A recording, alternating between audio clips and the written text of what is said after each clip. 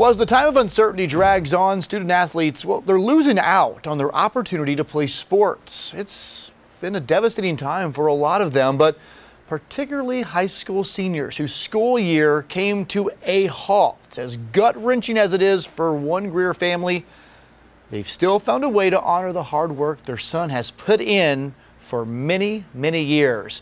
So now the Greer High School seniors baseball jersey is hung proudly on the front door for everyone to see. Fox Carolina's Kayla Conboy live for us tonight. So Kayla, this is something they are encouraging other folks to do as well.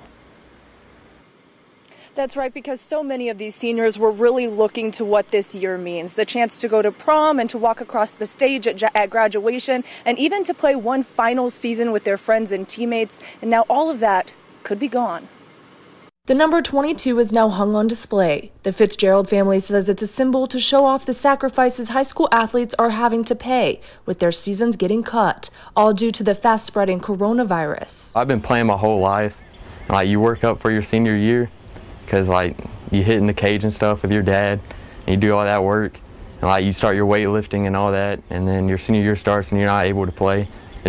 I don't think it hits until I have to turn in my jersey and stuff. For Travis Fitzgerald, it's been a difficult time. He says there were so many life events he was looking forward to in these last few months of high school that are now up in the air. You hear about prom, and like, I didn't go to prom my junior year, so if that's taken, I ain't going to that. And then graduation, you look forward to that. I might not get that either, so. Which is hard for his mom, Taffy, to wrap her head around, especially since Travis is her youngest child. She wanted him to experience the same things that her older children got to do. Tons of guilt, and then a lot of shame on me as mom for not treasuring that last game that we played a couple of weeks back, not sitting there thinking this could be it.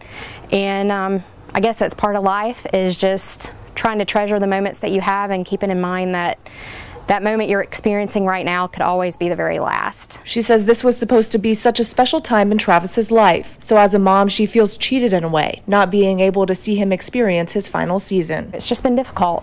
And I know that I have a lot of good friends who are in the same boat as me, and we just try to stick together and make it through, but it doesn't make it any easier. They are just trying to take it one day at a time. But for Travis, the hardest part is not being able to play his favorite sport with his friends. The seniors, we've been friends our whole lives basically, and we still keep in touch like every day. His school has not yet announced what they will do for graduation, but Travis does plan on attending North Greenville University in the fall just to keep that education going.